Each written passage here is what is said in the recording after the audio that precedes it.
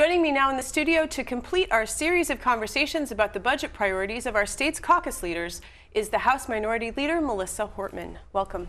Thanks for having me. At the February forecast, you said the projected surplus is good news, but we need to remember the condition of the state's assets. What assets are you most concerned about? Well, the infrastructure I'm thinking about are the roads and the bridges and the college and university system, but also our people, our assets. So we have to think about the investments we make in our workforce. Typically, Minnesota has a good track record of investing in education in both K-12 and higher education. And so when we look at the state's ability to be economically successful in the future, we only have that ability when we have a well-educated workforce. So the investments we make will determine whether we stay in that kind of top-performing economic condition. When you look at Minnesota compared to other states, we're usually one of the top performers, but we can't count on that continuing unless we keep investing. So that brings up the topic of education, which is a question I have. You've consistently spoken on the importance of college affordability. What are your caucus's goals, both for college affordability and also for the K-12 system? It seems everybody agrees more money should go in there, but where do you want it directed? Well, it's important when we fund the higher education system and we talk about something like a tuition freeze that we fully fund that. So it's one thing to say here at the legislature that we support a tuition freeze. It's another thing entirely to give the money to the University of Minnesota and the state colleges and universities so that they really don't have to tap tuition. I think sometimes in the past, different people have walked around saying they're for a tuition freeze, but then they don't provide the funding so that the institutions can provide the level of service that students need without really increasing any student fees or costs. And what about K-12? Well, that's really important too. You know, the whole cost of K-12 is really wrapped up in people. And we know that it costs more for health insurance every year, and inflation affects teacher salaries. So if we don't keep up with inflation, we're really not allowing our school districts to have the number of teachers that they need to have reasonable sized classrooms and deliver the services that all the children need. So in terms of assets, you also talked about roads and bridges. How would you like to see transportation funded?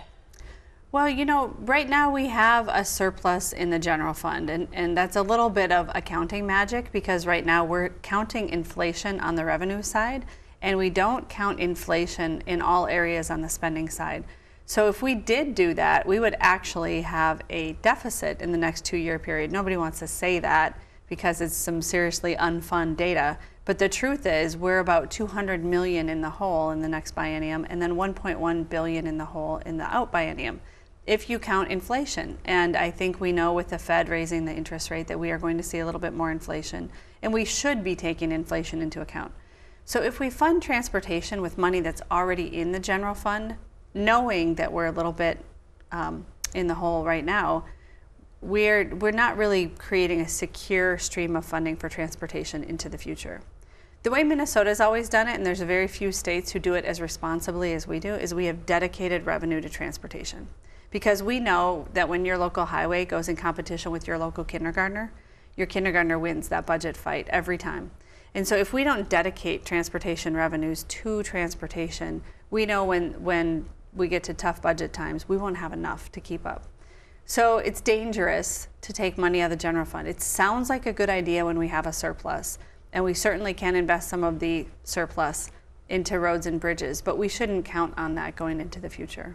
So is that a gas tax, or are you in favor of some Republican proposals to tax auto parts and those types of sales, or where would you like that money to come from?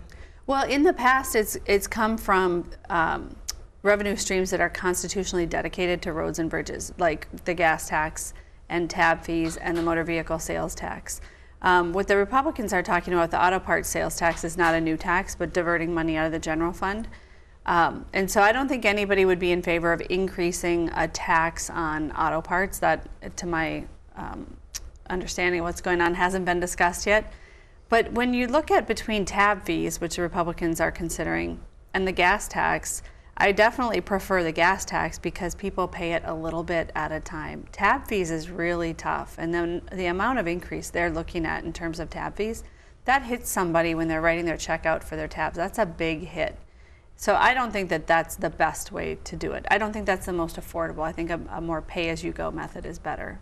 Well, and based on what you've been saying here, talking about the inflation and the in the budget forecast, it sounds like you're in agreement with Governor Dayton that a cautious approach is necessary going forward, just because of the uncertainty and the length of the economic expansion that we've been in. So new spending, no new spending? I think we have to be cautious about that. I think the money that we would spend that would be above the base should be investments in people that we'll be glad that we made, no matter what happens with the economy in the future. I think we have to be cautious about how much we commit in new spending, though. The state has a healthy budget reserve, and then this projected surplus that maybe isn't so much as we think. Is there room for any tax cuts?